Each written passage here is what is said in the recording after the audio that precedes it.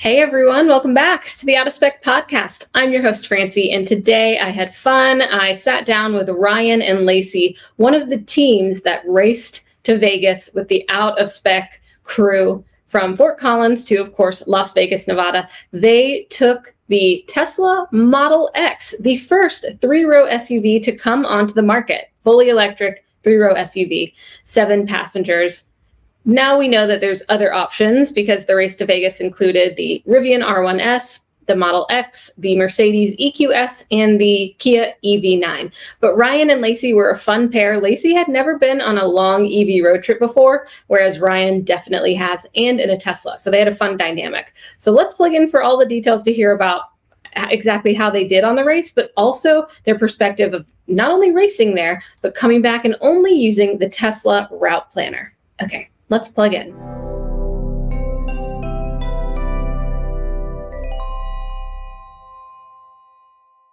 This episode is made possible by the support we get from Fort Collins Kia. If you are in the market for any electric Kia, not only do they never add market adjustments, they will deliver your car to you anywhere in the 48 contiguous states for out-of-spec viewers.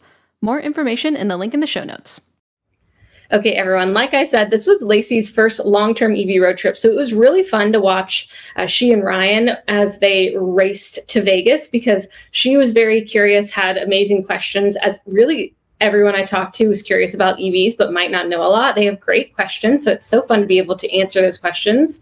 And Ryan has a lot of experience, not only with electric vehicles, but with Teslas as well. He has a Model 3, so they got to have a fun, informative, educational, curious dynamic and race the Model X. So like I said, the Model X was the first three-row SUV to come onto the market. Of course, there are other options now, but it's a bit of a luxury. The one that they got to take to Vegas was the long range with the aerodynamic wheels. So that was in their favor. They also had the highest peak charging speed of 250 kilowatts. It only holds it for a short amount of time, but hey, better than nothing. And of course, they had the advantage of being able to use the Supercharger network, which the Rivian R1S did as well. And the Tesla, they had a CCS adapter. So if they came across an Electrify America, EVgo, what have you, that they wanted to use, they would be able to do that.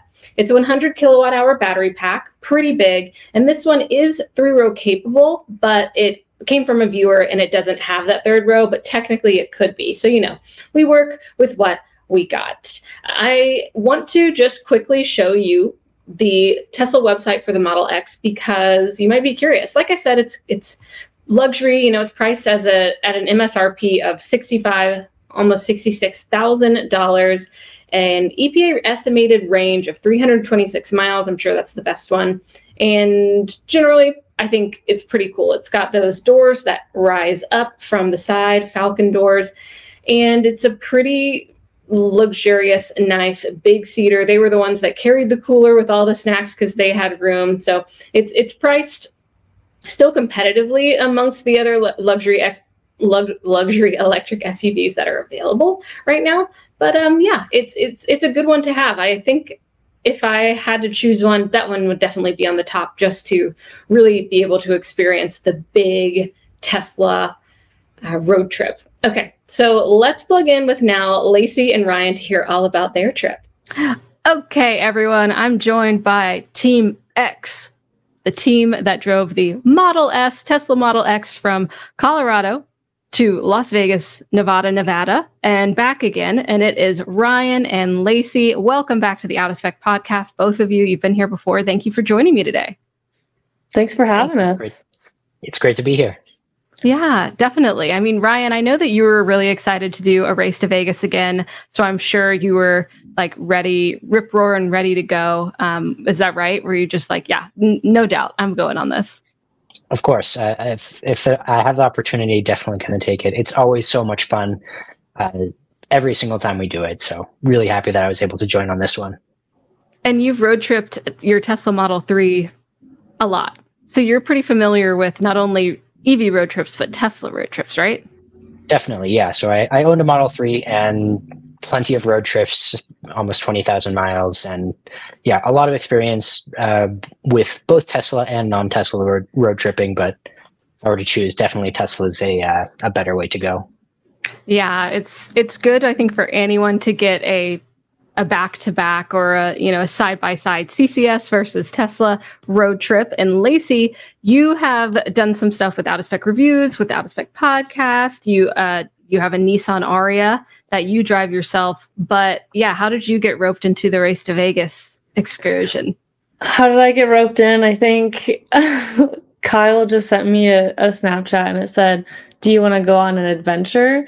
And I feel like, yeah, the rest is history. I was like, I absolutely do. I'm lucky enough to have a really cool boss who let me do this instead of working. I, of course, had to make up for all the tasks that I was missing out on. But yeah, it was just a quick little Snapchat. And I was like, yeah, that actually sounds like a lot of fun. I like to go to Vegas and never been in a road trip. So this would really benefit me and what I do. It would help me have that experience so I can tell other people about it.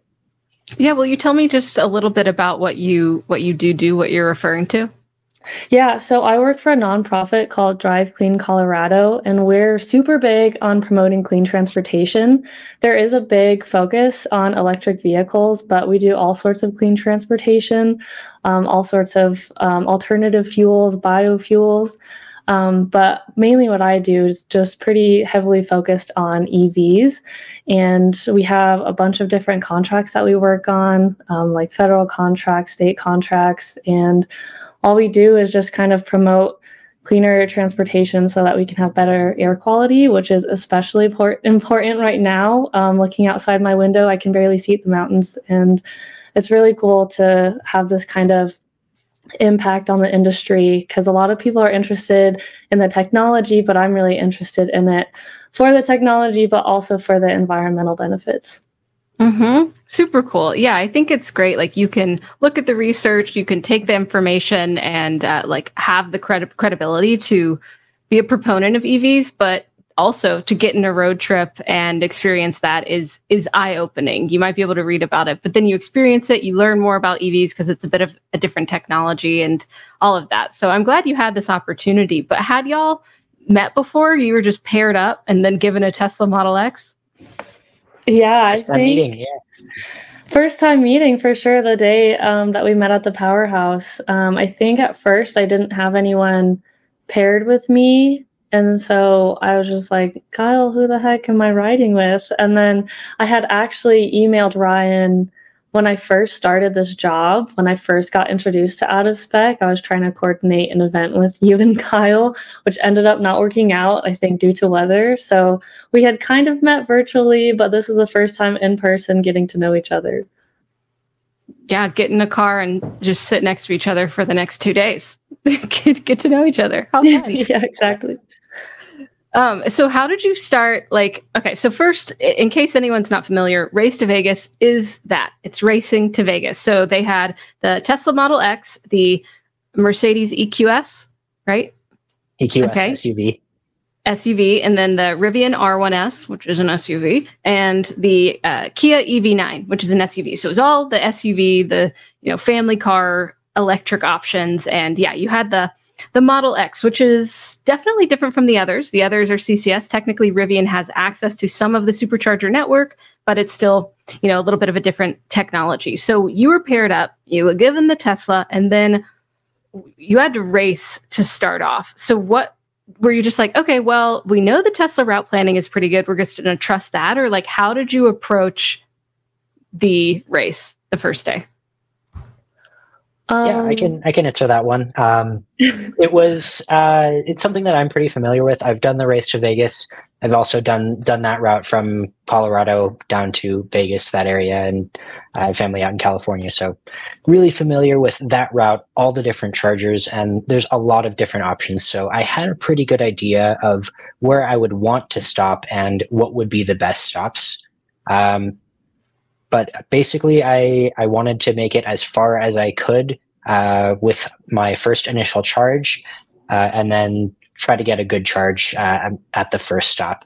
And I knew parachute is a very good option for us, just as far as right off the highway, 250 kilowatts, and a lot of the Grand Junction chargers are a lot further off the highway. So a bit of a no-brainer right there, and just kind of using my experience, knowing how much energy is needed, using a better route planner, as well as the Tesla route planner, and just kind of judging which would be the best options. For the most part, the Tesla route planner is really solid. There's very few things that we changed as opposed to just following it directly. On the way out there, in Green River, we stopped at a Electrify America instead of a Tesla Supercharger. That was because you are able to get a little bit faster speeds at the Electrify America than the Tesla Supercharger at that specific location. But beyond that, it was really quite straightforward. It gave us a really good estimate of when we were going to arrive at the next destination. And the estimated state of charge on arrival was a bit optimistic. However, we were going 10 over the speed limit, so it made a lot of sense as far as trying to figure everything out. But for the most part, it was really quite straightforward, and the software really made it a lot easier. Yeah, Ryan is the expert on this, so I really just had to show up. The only benefit I guess I could provide was, I guess, local knowledge. So I knew kind of like the best route, at least I thought I did know the best route to get out of the powerhouse. We unfortunately did get stuck behind the train. But I saw that. Yeah, it was all Ryan. So yeah, I think we had a really good setup with that from his experience driving a Tesla and road tripping. Mm-hmm. Yeah, I'd love to hear more about that too, Lacey. Okay, Ryan has this kind of technical expertise. Not only he's driven Tesla, but you've worked with EVs for a while now, and then what you learned about road tripping an electric vehicle that is different not only from maybe your Aria, Tesla to the Nissan Aria, but also road tripping an EV, and what you need to consider. But also, it's kind of like you did a very quick class on it, like high pressure, because you're racing. So you really were learning about little technicalities that make a difference in charging, in the charging curve and showing up at a low state of charge. So is there anything surprising along the race there that you remember learning about that kind of enlightened you on the tech that's in EVs? Yeah, just the charging curve. I talked about this with my coworker after she watched this video. I had no idea that there was a charging curve. I thought, oh, there's a supercharger that can charge up to 250 kilowatts. So that's how fast it'll charge the whole time. When that is absolutely not correct. It actually knocks it down pretty quickly once you get to 35, 40%. I feel like it knocked it down by 100 kilowatts sometimes, and that was extremely surprising. So it's kind of misleading when you hear the charging speeds, because that's not really true. There's a lot of factors involved. Sometimes the heat is involved, other environmental factors. So that was the biggest thing, and I feel like that's a really important consideration for people that go on road trips in an EV is the charging curve. Mm-hmm. Like an EV 101 class, a quick one would be helpful for everyone. Because, yeah, you hear the peak charging speed that technically that charger could do in perfect conditions, which, as you were saying, have a lot of different factors. So that's definitely something where you're like, oh, battery chemistries, battery technology, charging technology. This is a bit more complicated, and you don't necessarily have to know about it if you don't want to. If you have a Tesla telling you exactly how much you need to charge to get to your next stop and stuff like that. But it is great to know, especially in your line of work, and also just being able to, I think, also take that information and communicate it to someone else who wants to get an EV or anything like that. So that's pretty interesting.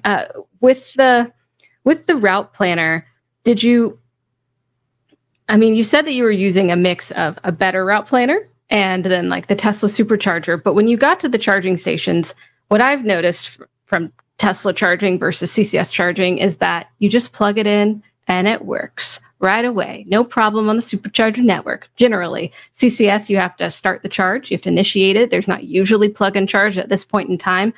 How is the Supercharger network? Certainly better than my experience with CCS. We did experience our fair share of problems. We had a Supercharger with a broken pin. One time we pulled into the wrong stall and were accidentally sharing power with someone near us. Just some small stuff. And then we definitely had a lot of experiences where we didn't quite see exactly 250 kilowatts for whatever reason, and we weren't always able to figure it out. But For the most part, it was a really positive experience. It worked out really well. It's really simple, really easy, pretty foolproof. Overall, really positive experience, especially when you compare it to some of the experiences that you can have with CCS. Yeah, it was a great experience with this Tesla Supercharger network. There was like one or two times we pulled up to a station and I plugged it in, but it still wasn't charging. So then he moved to like another stall and that one still wasn't working. But then it did work, I think, when he plugged it in. So it could have been user error. But the owner was getting notified that the charging session wasn't working. And so I'm not sure exactly what it was. And so he gave us some little tips on like be a little bit more forceful, I guess, when you first put it in. So after that, we didn't really have any issues. And then sometimes at the end of the charging session, it would take a while to process the charge and signal that we could take the cord out. And when I say a while, I mean like maybe up to 30 seconds, but it's like it's processing it, and we're trying to race and we're like, come on, we need to go, but we need you to tell me that I can like unplug you. So those were the only issues, but I don't think it was anything compared to the other CCS stations. Yeah, because you've been on the podcast before too, and you've told me about some experience with your Nissan Ariya where you've gotten locked into a CCS charger where you actually could not disconnect because of this ongoing issue with Nissan Ariya chargers. So, yeah, I mean, what are your standards now compared to that? Well, I think my first experience driving an EV was the Tesla. And so I was already used to the Supercharger network. And when I first got the Ariya and actually had to try the CCS network connectors, it was very different. And it was not a good experience. I was stuck and I was in a blizzard, and it's just very incomparable to the Tesla Superchargers. Yeah, that's a bummer. I hope that never happens to you again. Definitely. And where did y'all come in place on the race to Vegas? Number one. First asterisk. Asterisk. On the way out there, when we arrived, I accidentally took us to the wrong parking garage. We were directed in circles a few times, and we ended up making it to the correct parking garage about 30 or 45 seconds after Kyle and Drew. However, in actuality, when we arrived at the first parking garage, we were about 10 minutes ahead of them. So I like to say the Model X won, but Kyle and Drew team got the win.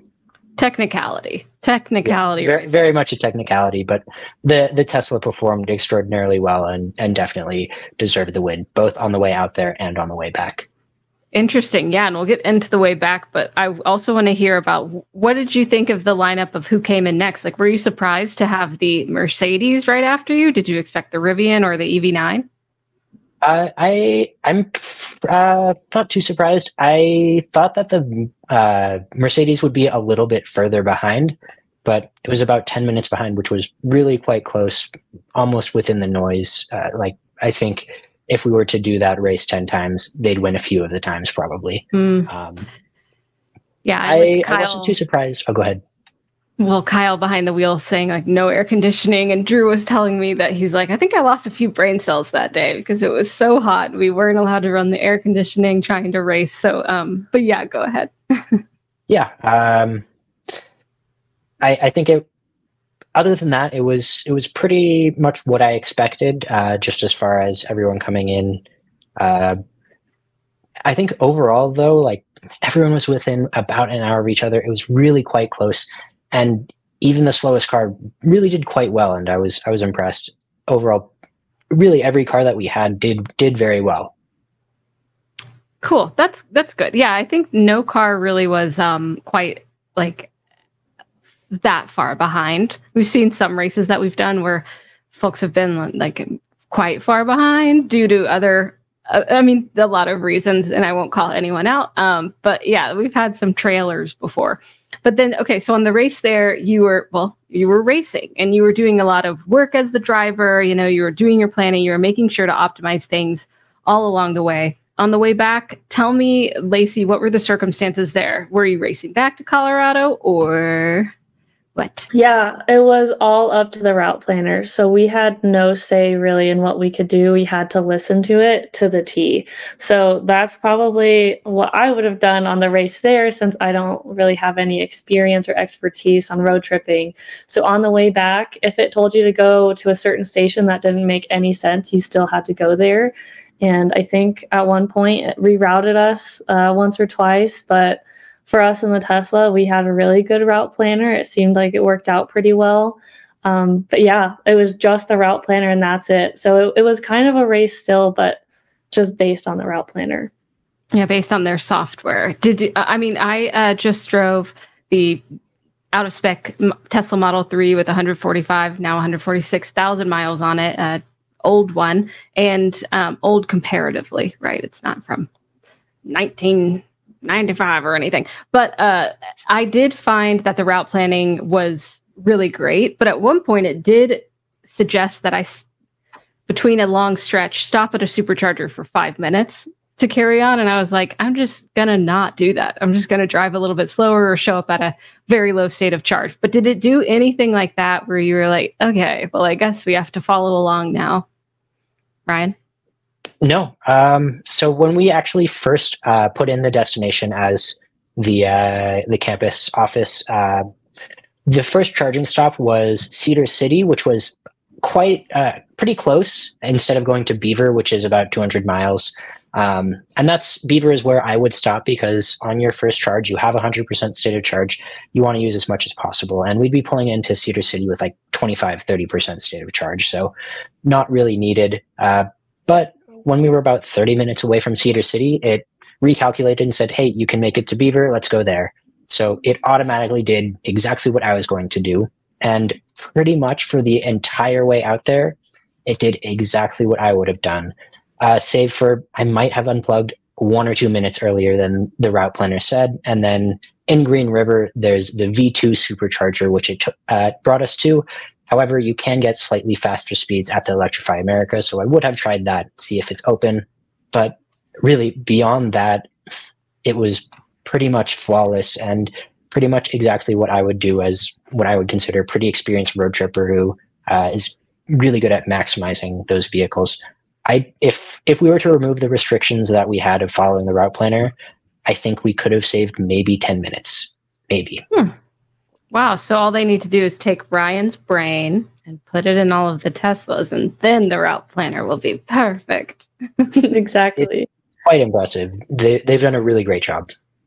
I think they really have. And seeing it with the I've been on Tesla road trips before, but they haven't been that long. But coming from Colorado to Tennessee, it was so much easier. And a lot of factors play in that, it's doing this calculation, it's getting you there at a low state of charge, which we love. And then, of course, it just starts charging right away. So all of that, I think, really contributes to the Tesla road tripping to be pretty top of the line. And I know a lot of people don't like to hear that, but it's fine. I mean, someone equated it to like driving with Tesla is like driving with the GPS, and driving CCS is like driving with an Atlas. So you have to do a little bit more planning. You're still going to get there, but you might have to do a little bit more work along the way.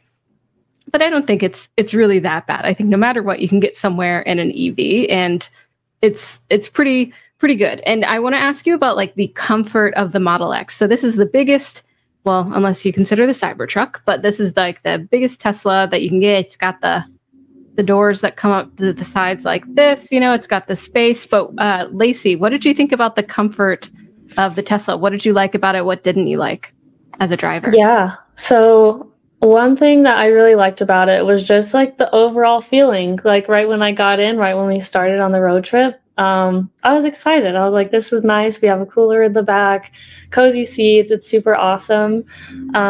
Some things that I didn't like about it were the automatic doors. And I think Ryan hinted to this in one of the videos. So they're like automatic. You can open and close it from the app. And you can definitely feel like the mechanics in it. So when you first open it, you have to you start to open it and then you have to push really hard, and then it's just like a door. So that was a bit of a hassle. The biggest thing that Ryan and I really don't like about it is the lack of stalks, the turn signal stalks. So the whole time you have to like press a button with like your left hand. And with that, I felt like I was a little distracted. I had to keep like looking for where it is. And there's like a little nub on it so you can feel where it is. But it was like another thing that was like a slight distraction when I'm used to just like flipping a knob up and down. Also, I feel like this might just be me, but I feel like the sound system wasn't as good as I remembered in a Tesla. So we were kind of playing around with those settings a little bit. Because, you know, we just love to blast music and I love to scream sing. And so it's really nice when the music plays a little bit louder than I can sing. But the sound system was still not bad. It was still a really good sound system. Also, the cruise control, it slowed down around the curves. So for some of the route, there was really strong curves. And when you're going 10 over the speed limit, it kind of feels like you're like really getting tugged, and the cruise control really doesn't like that. So it slows down on purpose. And the whole time I had to like keep it at the same speed and maintain the speed. So that was a little interesting. I'm not sure if the other cars had to deal with that. But yeah, there was just really those things, like just a few little nitpicky things. Overall, it was really an awesome experience in the Tesla. Ryan, what do you think? Do you echo any of that? Did you like other things? Did you dislike other things? Yeah, a few things that I wanted to echo. The turn stocks, lack of turn signal stocks is really frustrating. Did not enjoy that at all. But for the most part, it's really pretty comfortable. It's a nice place to be. I've definitely been in cars that are nicer for $90,000, but it's still a nice place. Cooled seats. The sound system's good, not great, and overall, yeah, an enjoyable place to spend time. But yeah, there's definitely vehicles that I think are more luxurious. However, yeah, we spent 13 hours in that pretty much 2 days in a row, and not really sore. Our legs weren't tired. Overall, pretty comfortable, a good place to be. Even with the scream singing going on, you really got to know each other. It was okay. We made it.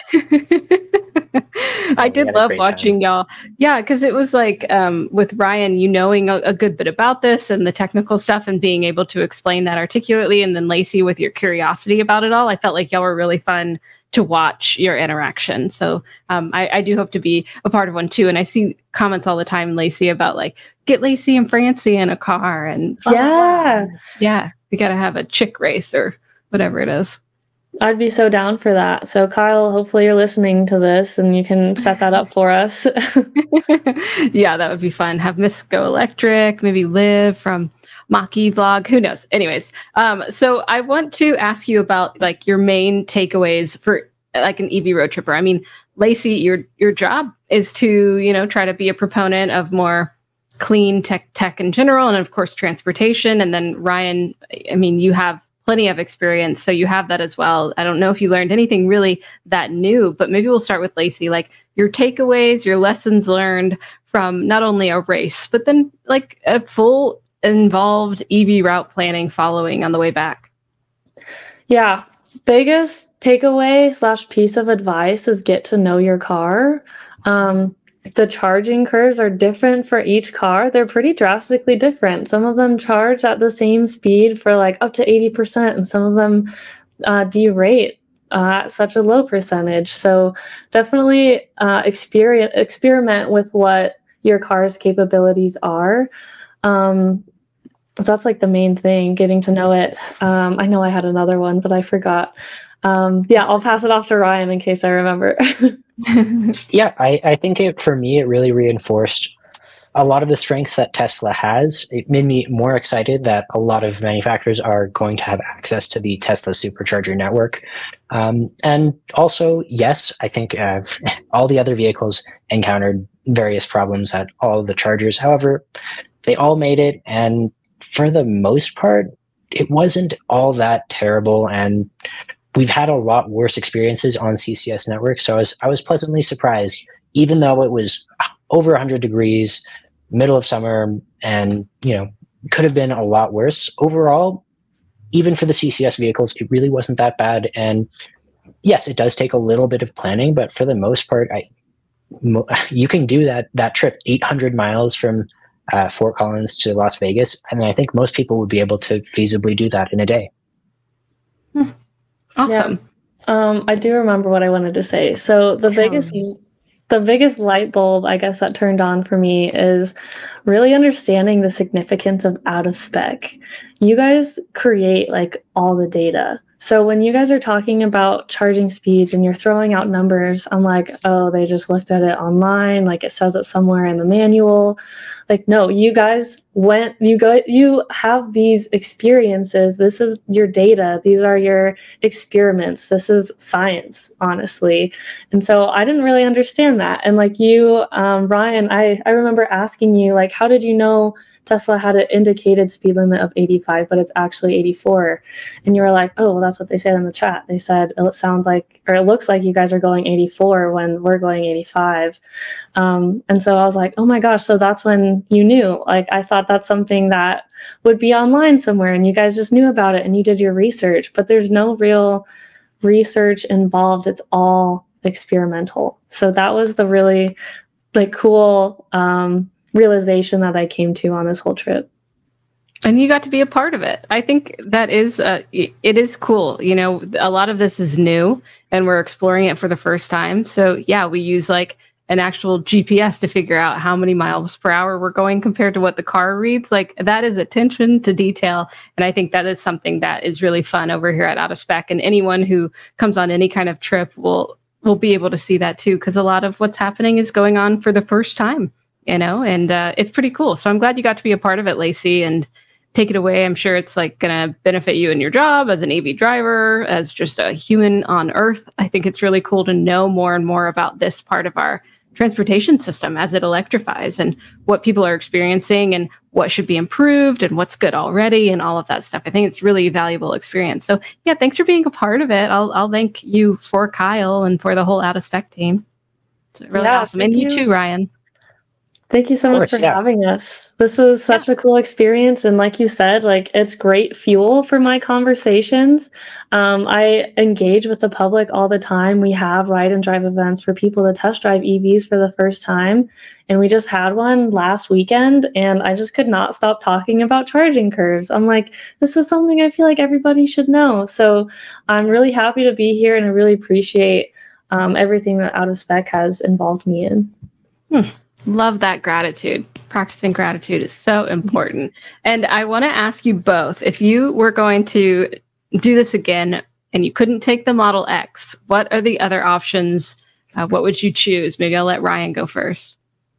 Definitely the Mercedes. Nearly as fast. And in my opinion, I think it's a bit more luxurious. I really love the interior of that car, but can't go wrong with any of them, really. I think they've all got really great strengths. I guess the Kia would be my last choice, but it's also about 30 grand less than all the other options. So that's fair. Why would it be your last choice?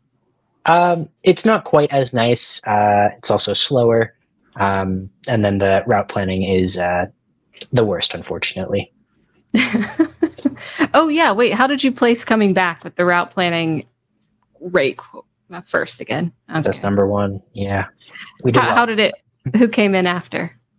It was the Mercedes came in about 10 minutes after us, and then the Rivian was after that, I think like an hour or so, and then the Kia was quite a bit after that since the route planner was pretty rough.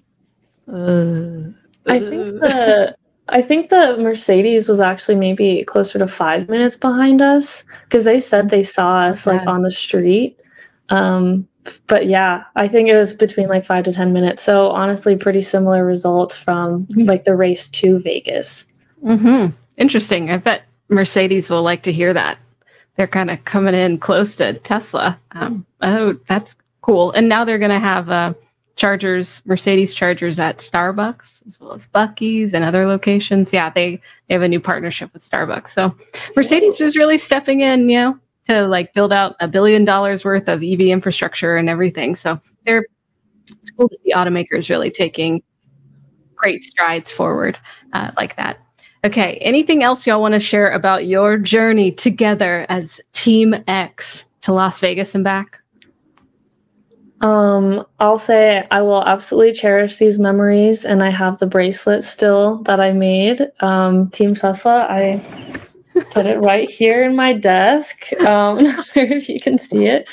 Team Tesla. So it was awesome. I'm so glad I got paired with Ryan. It was a great experience. We got to know each other, and he's a really big EV nerd and like really knew and understood all the specs. And so I really just didn't have to do anything, and I really appreciate being paired with Ryan. So thank you so much for willing to sit with me for 13 hours for 2 days in a row. Yeah, I had a blast too. It was a ton of fun. Every time we do these races, it's so much fun and something I'm sure I'm going to remember forever. And Lacey was a great person to be with. As a first-time road tripper, she was curious, asked a ton of questions, and honestly, really great questions. It was really awesome to be able to explain everything and be able to just kind of experience it and experience that for the first time with her, see what it was like and see what she thought. Yeah, how fun. I love it. Oh, love it so much. And if you haven't seen the Race to Vegas and then the route planning back, definitely check those out. They're long, but it's like watching a fun feature film, and you get to see all these pairs of people figure out how to make it work to try to win. Yeah, thank you both so much for coming onto the podcast. I really appreciate it. Thanks for being willing to do this kind of trip with all these people and all these EVs. It is pretty fun. There's a ton to learn, and yeah, you bring your valuable perspectives to it. So thank you very much.